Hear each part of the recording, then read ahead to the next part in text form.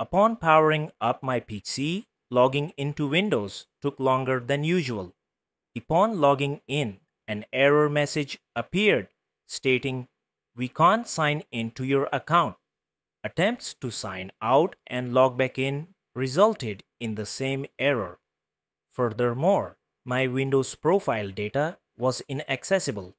In this video, I'll guide you through the steps to resolve this issue.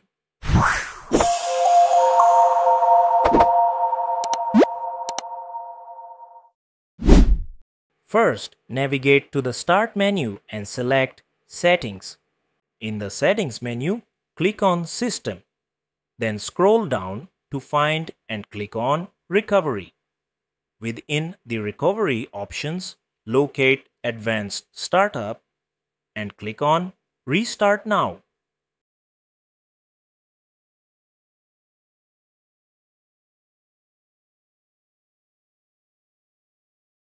When your PC restarts, you'll see a screen where you should select Troubleshoot.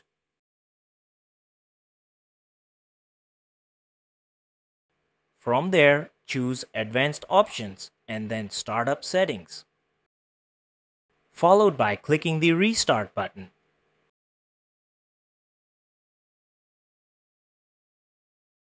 Your PC will boot into a menu where you should press the 4 key to boot Windows into safe mode.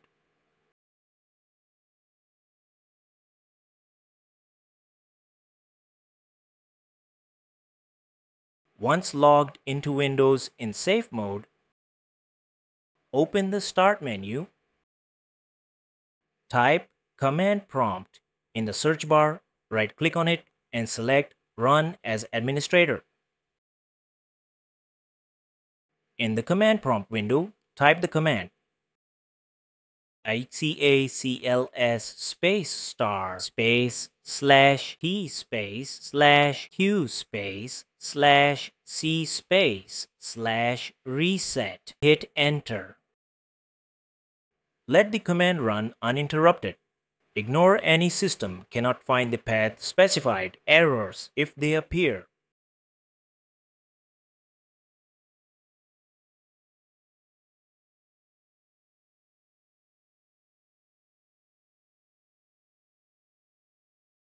Once the process completes, restart your computer to exit safe mode and return to normal mode.